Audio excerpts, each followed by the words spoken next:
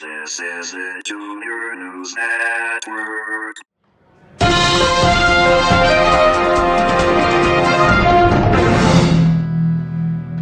afternoon, America, and welcome to the Junior News Network. Today, on our installment of Summer Reading and Review, we're going to take you in-depth to a terrible occurrence that has happened in Meridian, Mississippi. My name is Thomas Olson, and I'm going to be leading you through this story, along with my co-anchors and co-reporters who will be live on the scene. Today is June 21st, 1964, a day that will always be remembered as one that will outrage Americans all across the nation. Oh, hello. Welcome back to the Junior News Network. On this Sunday, June 21st, 1964, a tragedy has occurred down in Meridian, Mississippi. 3 young civil rights activists, 2 of whom are white, the other being African American, have been reported missing and are assumed to be dead. Our major assumption right now, all we can give you from our JNN network, is that they have been killed by members of the Ku Klux Klan. The day before, yesterday, on Saturday, these 3 men were pulled over speeding and arrested, put in jail, and the bail was set at $20 each. Today, these men were released from prison and drove off. Just hours later, they were reported missing by a colleague, another civil rights activist. They are assumed to have been abducted or even killed by members of the infamous Ku Klux Klan. Now live on the scene in Meridian, our news reporter, Curtis Mitchell, is going to interview Robert Moses, an African-American man who is the head of the voting rights campaign. Curtis.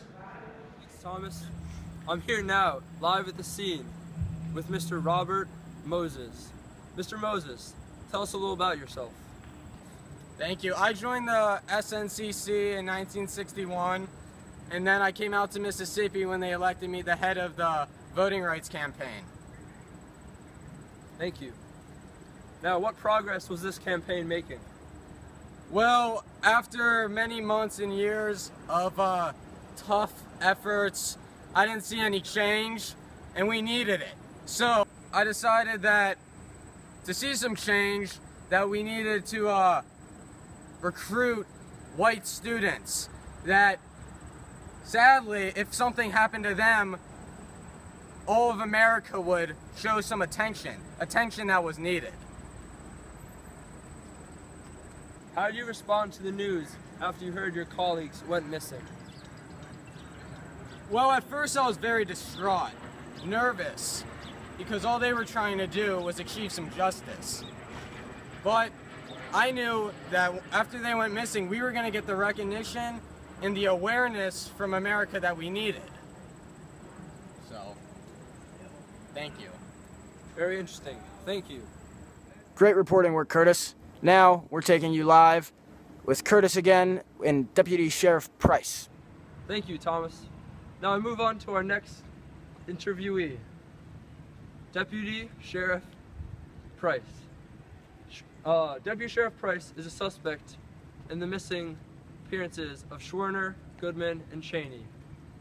Deputy, what were you doing on the night that these people went missing?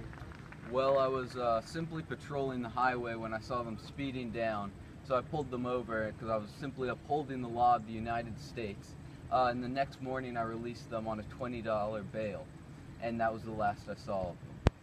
Now, there's reports that you may have communicated with the Ku Klux Klan. Are these reports true? I have no comment on that. However, whatever the Ku Klux Klan did or did not do was simply upholding the laws of God. Interesting. Now, if you'll excuse me. Wait, Deputy Sheriff Price. Malcolm X stated that there's conspiracies that the government, not solely in the South, but in the whole country, does not want the African American race to vote. What do you have to say about this? As I stated before, I'm simply upholding the laws of God. Good day. No, you're upholding the laws of evil. Now I'll send it over to Joe Kane, our commentator.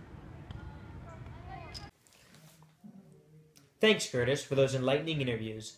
A touching story today in Meridian, Mississippi, which White House officials are already calling a turning point in the battle for civil rights. but one must call to question why these supposed murders in particular are attracting so much media attention across the nation. The obvious answer being that 2 white people were targeted in the killings. This underscores a painful reality for blacks across the nation, which is that the media will only care if a white person is murdered. I can only speculate on how this will affect black-white relations, but I imagine that it will increase racial tension across the nation. However, one thing is for sure. Though these murders may be attracting attention for all the wrong reasons, they are enlightening people to the violent persecution of civil rights activists in the South, which, I imagine, will add more momentum to the civil rights movement than ever before. We all hope and pray that some form of redemptive process brings justice to these detestable and bigoted killers. Back to you, Tom.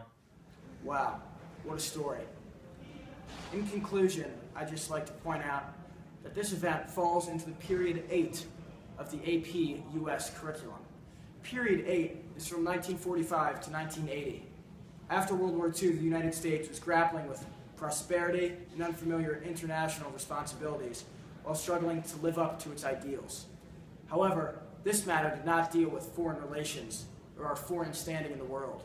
This dealt with inner conflicts. Secondly, our national identity is the theme that this falls into.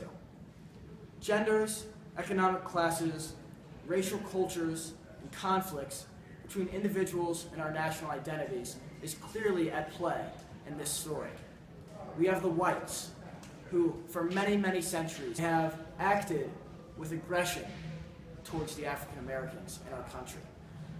This has torn our country apart, has certainly kept us from becoming unified, and now I'm relaying this information to you. Lastly, contextualization is the AP thinking